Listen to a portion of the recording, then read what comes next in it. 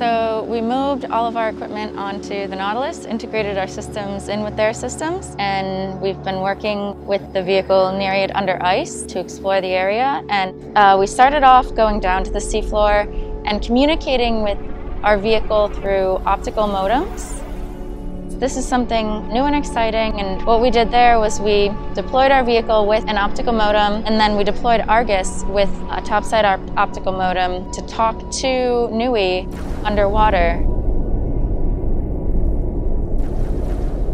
Although the animation that was made shows these as pointing laser beams of light down at NUI for comms, the reality is that there's a 2 pi steradian cone of light coming out about 180 degrees across the face of each of these.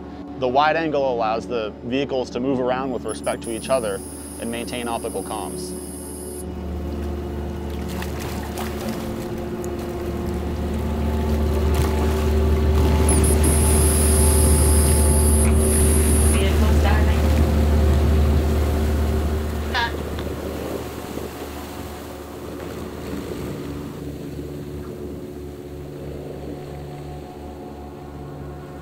So we're here in the control room at the start of dive 29 for NUI, the third one of this cruise and the last one with the optical modem.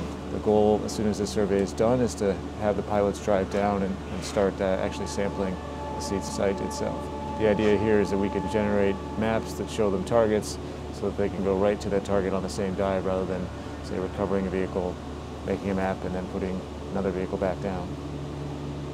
So at this point in the mission, NUI has completed an AUV survey of the area, and they are identifying a target for me as the pilot to go down and land and explore further. So they will direct me where to go and pass control over to me as the pilot, and I will pilot the vehicle over the optical modem. That blue light flickering, and that's actually the optical modem talking from NUI to Argus up through the cable, and that's how we're getting this video feed. I've always dreamed of having video through an optical link, or through the water as it were. Never thought that I would see this actually happen. It's just magic. I get goosebumps. Roger. So we're looking at, we believe is a seep on the seafloor. Our objectives on this dive are to demonstrate the manipulation from shore and using some assistive autonomy from here on the vessel.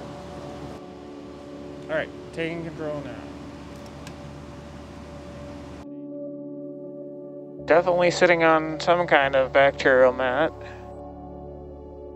Okay, so we've got one camera to work with, but it seems to be stable. Yeah. Yep. Yeah, it's holding at 10 pretty nicely. So I think what we'll try to do is get the ARM software up and running, then give that to you, Casey, to try out. Roger that. All right, I'll try closing the jaw. All right. Nothing here yet. And the jaw has closed. Successful remote control of the arm. All right, so do you want to take a push core? It's a really full house in the control room right now. The whole NUI team is here working on a dive with the optical modem connected to Argus.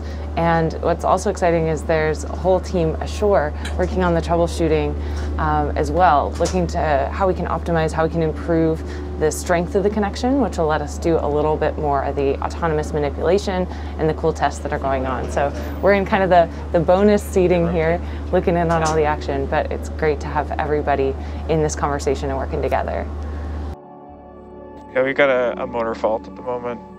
Oh, okay. That would be why. Yep. Motor fault register boo. Yeah.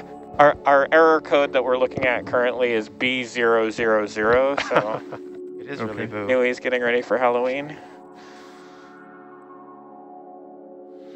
So I just saw that the WHOI team all put their hands into the center and said ready break on their troubleshooting meeting. Team on 3. It sounds like the decision was that we have a request to capture some images with the lights on Argus of NUI on the seafloor. And what that's going to do is blind the optical modem connection. So the NUI team's going to work to get the vehicle into a state where it can lose that connection So we'll do a little bit of camera work with Argus and NUI here, and then NUI's going to recover. So Casey, with that hydraulic pump fault, you're going to be coming up with the doors open and the manipulator in its current position? Roger that, yeah. We're unable to operate any of the hydraulic functions at the moment, so it will come up all opened as is. So recovery will be a little bit more interesting, but the weather is nice and calm, so should be good.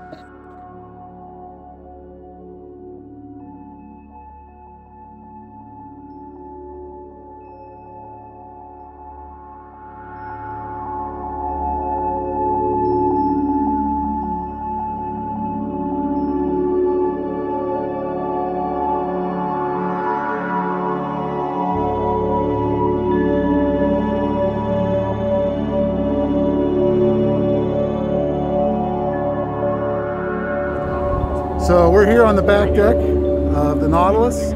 We're really excited. We just knocked out a problem we had from the last dive. Our hydraulic plant failed on us. We went through each item and found all the different issues that there were. And we had to tap on all the different skills each person brings. We had electrical and mechanical and software intervention. We have everybody here. They got their hands inside the vehicle. They're putting the pieces back together. They're making sure that everything's ready to go. Getting set up for the next dive.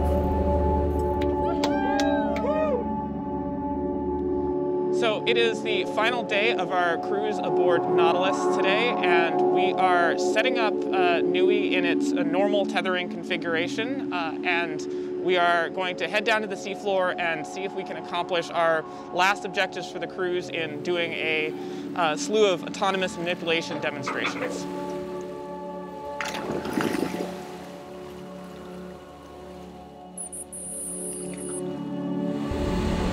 Here in the control van, we are about to demonstrate autonomous manipulation. We've had 7 days of successful mesobot dives and 5 days of NUI operations. We had 1 day of switching over the NUI vehicle from an AUV to an ROV. And then here, the final dive is the culmination of this activity with the demonstration of autonomous manipulation. And so the teamwork and the competency of the folks we have out here is the only reason why this could be successful, right?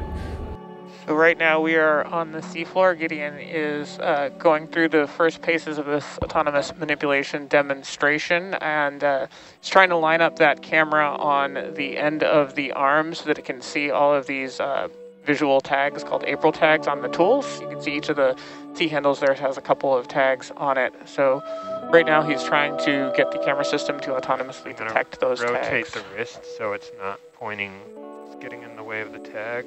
Execute the grasp. Nice. All right, so I'm going to press the button to remove the tool from the tray. It should just try to remove it straight up. Yep. Show plan.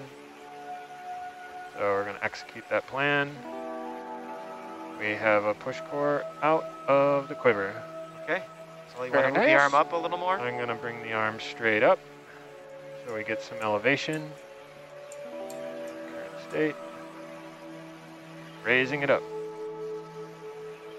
We have a push core. All right, so I'm just going to let Amy make the plan from here. So we're in a pretty safe place. Okay. So. Sounds good.